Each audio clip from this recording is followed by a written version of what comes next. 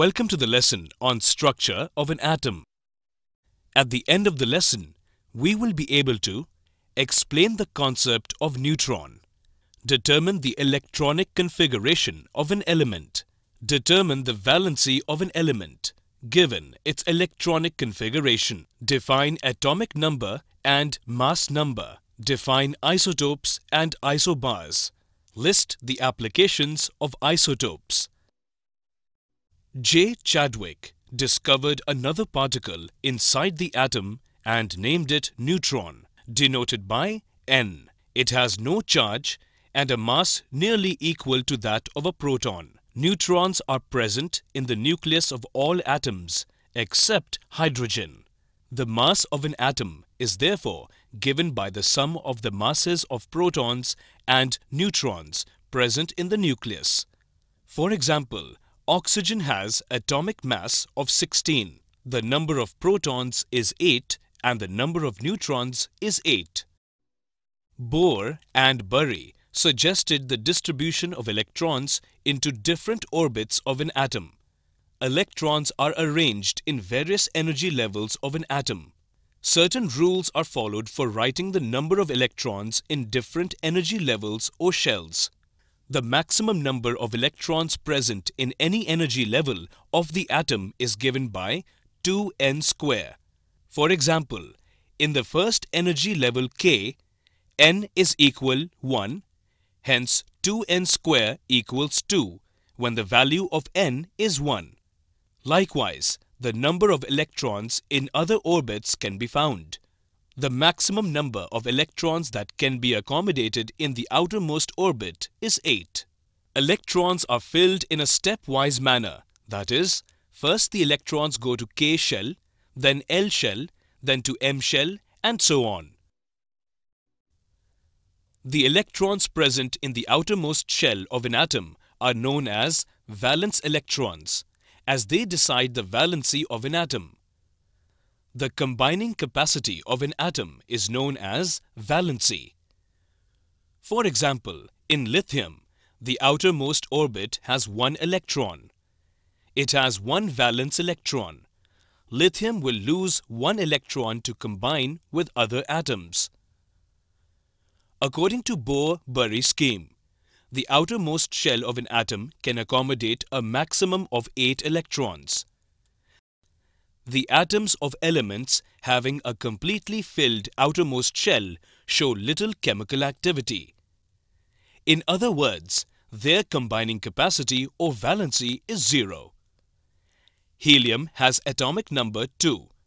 That is, it contains only one orbit which has maximum capacity of only 2 electrons. Its combining capacity is 0. So, it is inert. All other elements have atoms with 8 electrons in the outermost shell. Atom which has 8 electrons in the outermost shell is said to achieve octet. This is done by sharing, gaining, and losing electrons. Hydrogen, lithium, and sodium atoms contain 1 electron each in their outermost shell. Therefore, each one of them can lose 1 electron.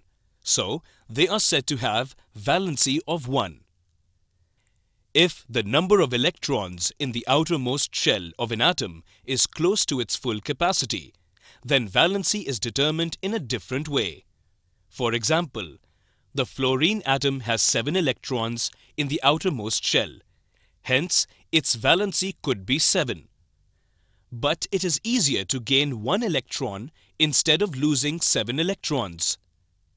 Hence, its valency is determined by subtracting 7 electrons from the octet, and this gives us valency of 1 for fluorine. The number of protons in an atom of an element is known as atomic number of that element. It is denoted by capital letter Z.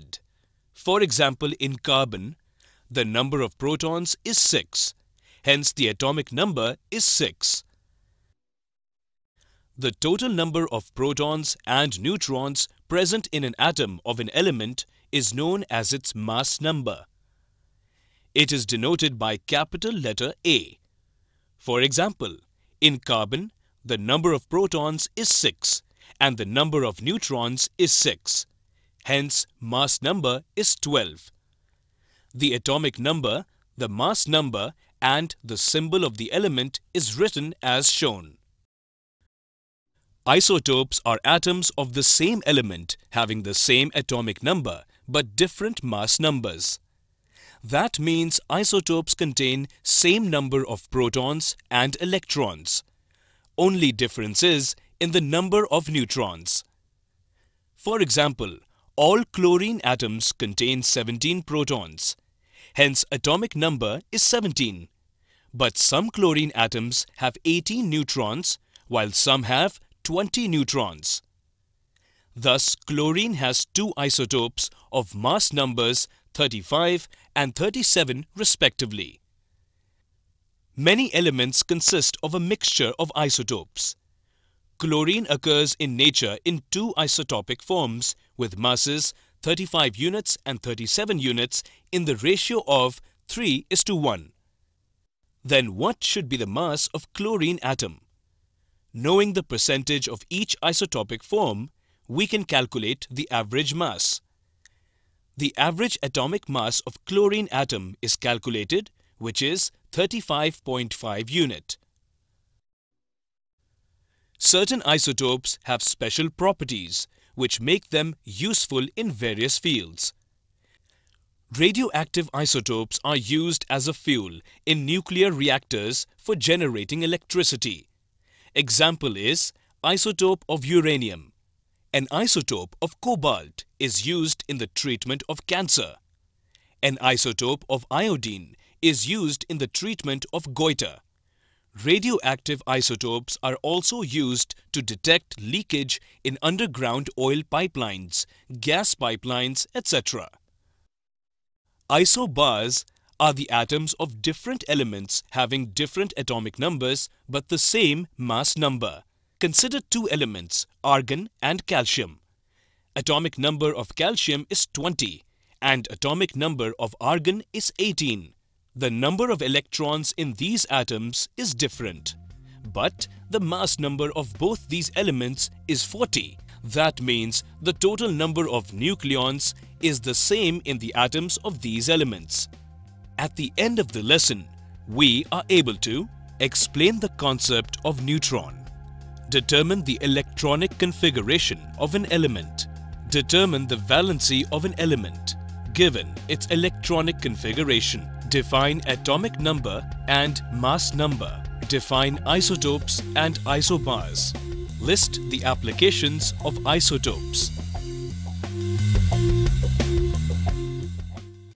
Visit Atech Academy on www.atechedu.com or contact on 90411 52777.